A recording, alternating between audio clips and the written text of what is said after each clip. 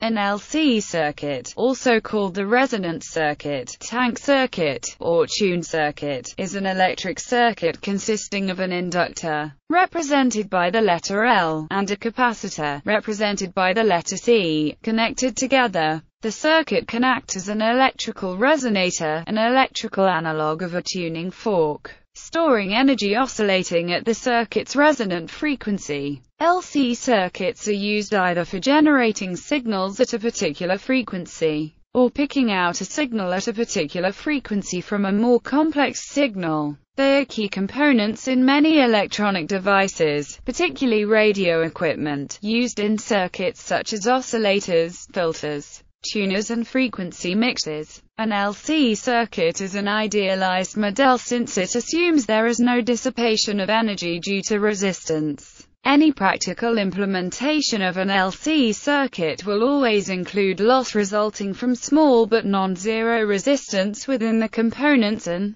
connecting wires. The purpose of an LC circuit is usually to oscillate with minimal damping, so the resistance is made as low as possible. While no practical circuit is without losses, it is nonetheless instructive to study this ideal form of the circuit to gain understanding and physical intuition. For a circuit model incorporating resistance, see RLC circuit. Terminology. The two-element LC circuit described above is the simplest type of inductor-capacitor network. It is also referred to as a second-order LC circuit to distinguish it from more complicated LC networks with more inductors and capacitors. Such LC networks with more than two reactances may have more than one resonant frequency. The order of the network is the order of the rational function describing the network in the complex frequency variable S. Generally, the order is equal to the number of L and C elements in the circuit and in any event cannot exceed this number. Operation. An LC circuit, oscillating at its natural resonant frequency, can store electrical energy. See the animation at right. A capacitor stores energy in the electric field between its plates, depending on the voltage across it, and an inductor stores energy in its magnetic field, depending on the current through it. If an inductor is connected across a charged capacitor, current will start to flow through the inductor, building up a magnetic field around it and reducing the voltage on the capacitor. Eventually all the charge on the capacitor will be gone and the voltage across it will reach zero. However, the current will continue, because inductors resist changes in current. The current will begin to charge the capacitor with a voltage of opposite polarity to its original charge. Due to Faraday's law, the EMF which drives the current is caused by a decrease in the magnetic field. Thus the energy required to charge the capacitor is extracted from the magnetic field. When the magnetic field is completely dissipated, the current will stop and the charge will again be stored in the capacitor, with the opposite polarity as before. Then the cycle will begin again, with the current flowing in the opposite direction through the inductor. The charge flows back and forth between the plates of the capacitor, through the inductor. The energy oscillates back and forth between the capacitor and the inductor until internal resistance makes the oscillations die out. In most applications, the tuned circuit is part of a larger circuit which applies alternating current to it, driving continuous oscillations. If these are at the natural oscillatory frequency, resonance will occur. The tuned circuit's action, known mathematically as a harmonic oscillator, is similar to a pendulum swinging back and forth, or water sloshing back and forth in a tank. For this reason the circuit is also called a tank circuit. The natural frequency is determined by the capacitance and inductance values. In typical tuned circuits in electronic equipment, the oscillations are very fast, thousands to billions of times per second. Resonance effect. Resonance occurs when an LC circuit is driven from an external source at a frequency at which the inductive and capacitive reactances are equal in magnitude. The frequency at which this equality holds for the particular circuit is called the resonant frequency. The resonant frequency of the LC circuit is where L is the inductance in ohms, and C is the capacitance in farads. The angular frequency has units of radians per second. The equivalent frequency in units of hertz is LC. Circuits are often used as filters. The L-C ratio is one of the factors that determines their Q, and so selectivity. For a series resonant circuit with a given resistance, the higher the inductance and the lower the capacitance, the narrower the filter bandwidth. For a parallel resonant circuit, the opposite applies. Positive feedback around the tuned circuit can also increase selectivity. Stagger tuning can provide an acceptably wide audio bandwidth, yet good selectivity. Applications. The resonance effect of the LC circuit has many important applications in signal processing and communication systems. The most common application of tank circuits is tuning radio transmitters and receivers. For example, when we tune a radio to a particular station, the LC circuits are set at resonance for that particular carrier frequency. A series resonant circuit provides voltage magnification. A parallel resonant circuit provides current magnification. A parallel resonant circuit can be used as load impedance in output circuits of RF amplifiers. Due to high impedance, the gain of amplifier is maximum at resonant frequency. Both parallel and series resonant circuits are used in induction heating. LC circuits behave as electronic resonators, which are a key component in many applications. Amplifiers,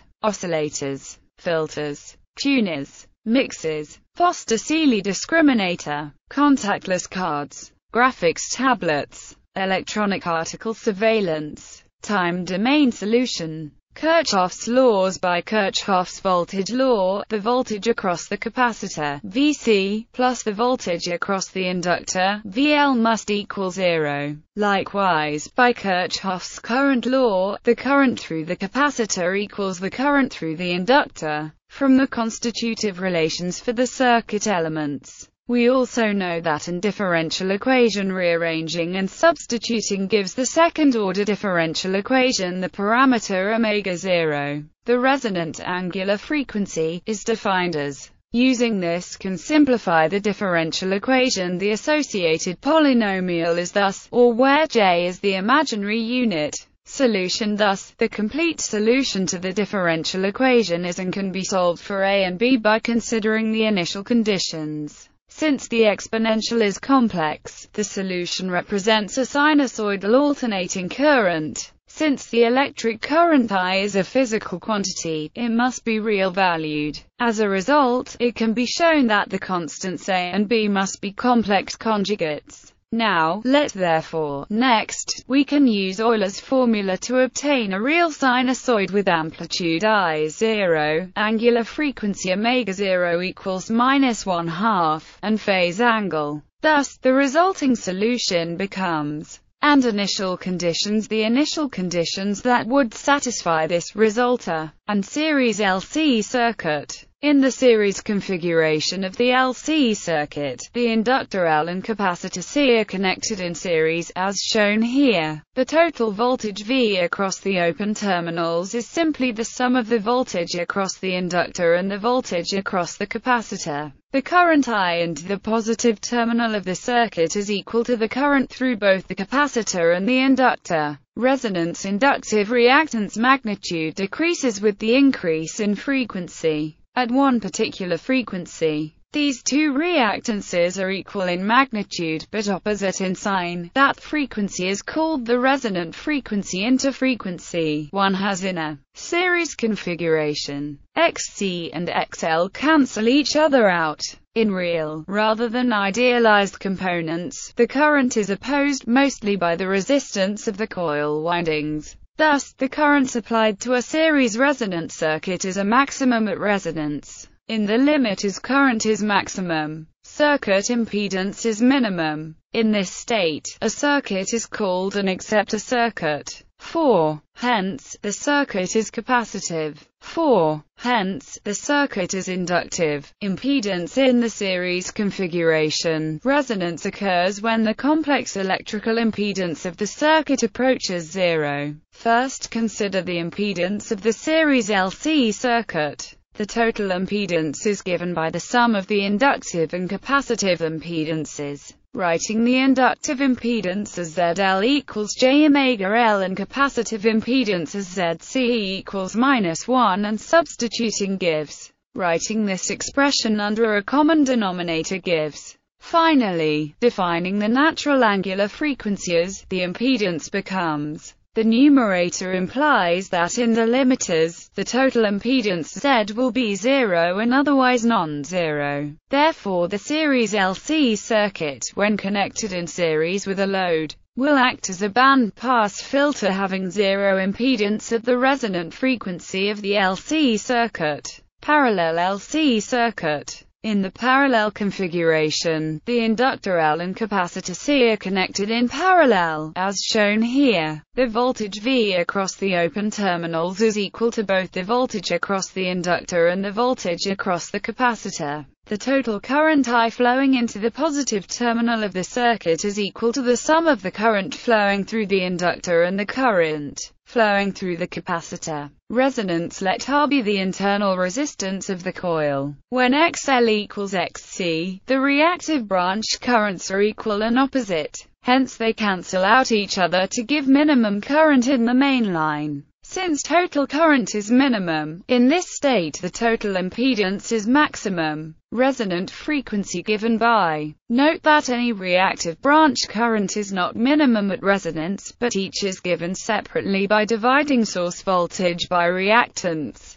Hence I equals V, Z, as per Ohm's law. At F0, line current is minimum. Total impedance is maximum. In this state a circuit is called a rejector circuit. Below F0, circuit is inductive. Above F0, circuit is capacitive. Impedance. The same analysis may be applied to the parallel LC circuit. The total impedance is then given by, and after substitution of an and simplification, gives, which further simplifies to where note that but for all other values of the impedance is finite. The parallel LC circuit connected in series with a load will act as band-stop filter having infinite impedance at the resonant frequency of the LC circuit. The parallel LC circuit connected in parallel with a load will act as band-pass filter. History. The first evidence that a capacitor and inductor could produce electrical oscillations was discovered in 1826 by French scientist Félix Savary. He found that when a Leyden jar was discharged through a wire wound around an iron needle, sometimes the needle was left magnetized in one direction and sometimes in the opposite direction. He correctly deduced that this was caused by a damped oscillating discharge current in the wire, which reversed the magnetization of the needle back and forth until it was too small to have an effect, leaving the needle magnetized in a random direction. American physicist Joseph Henry repeated Savary's experiment in 1842 and came to the same conclusion, apparently independently.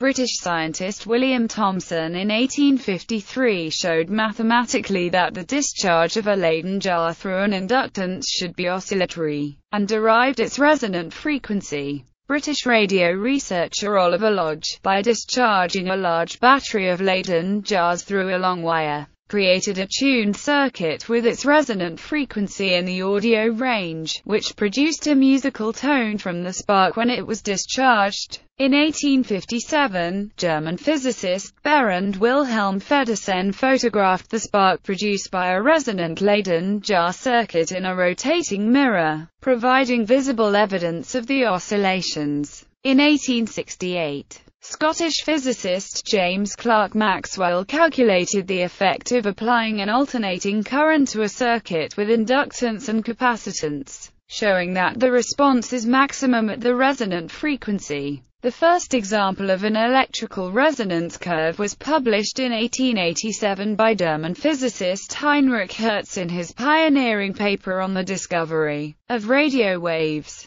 showing the length of spark obtainable from his spark gap LC resonator detectors is a function of frequency. One of the first demonstrations of resonance between tuned circuits was Lodge's syntonic jars experiment around 1889. He placed two resonant circuits next to each other, each consisting of a Leyden jar connected to an adjustable one-turn coil with a spark gap. When a high voltage from an induction coil was applied to one tuned circuit, creating sparks and thus oscillating currents, sparks were excited in the other tuned circuit only when the circuits were adjusted to resonance. Lodge and some English scientists preferred the term syntony for this effect, but the term resonance eventually stuck. The first practical use for LC circuits was in the 1890s in spark gap radio transmitters to allow the receiver and transmitter to be tuned to the same frequency. The first patent for a radio system that allowed tuning was filed by Lodge in 1897.